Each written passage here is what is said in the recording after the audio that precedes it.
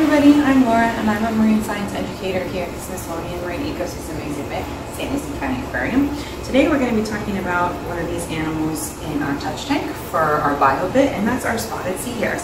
So I don't know if you can see this animal right here in front of me. We've also got another one crawling around here somewhere in the tank over here, yes.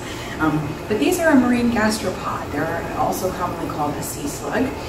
Their shell is internal and it's vestigial, which means it's not really as present anymore as it would be in some of our marine snails that we have in our touch tank. There's a couple different species of these sea slugs.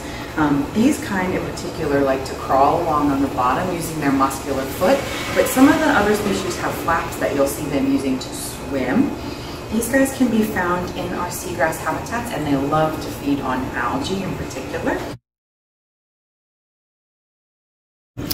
Okay, I'm going to see if I can give this guy a little bit of our ulva, sea lettuce. And put it right in front of him, let him smell it.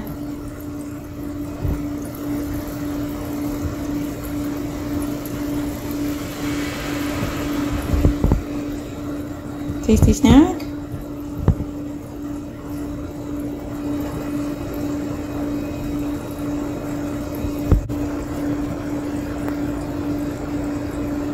So right there in the middle is his mouth.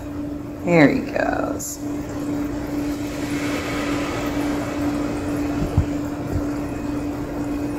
And it's incredible how quickly they'll eat up the sea lettuce.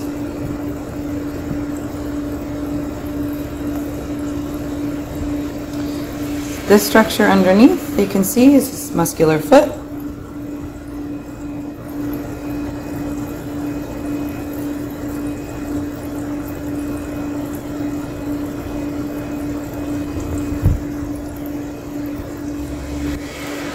Just like the slugs you find in your garden, these animals are herbivores, so they eat only plants and algae.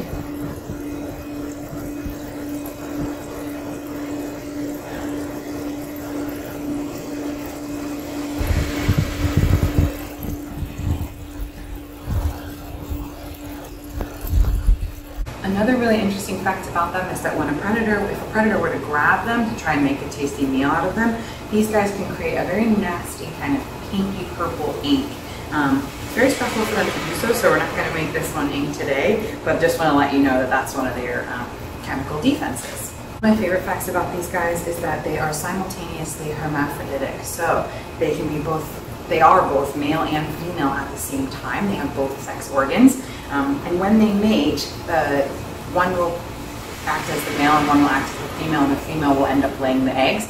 They can take turns and they can both inseminate one another. A really fun fact about them, not many animals in the animal kingdom can do this. So thanks for joining us for another bio bit. Stay tuned for the next one.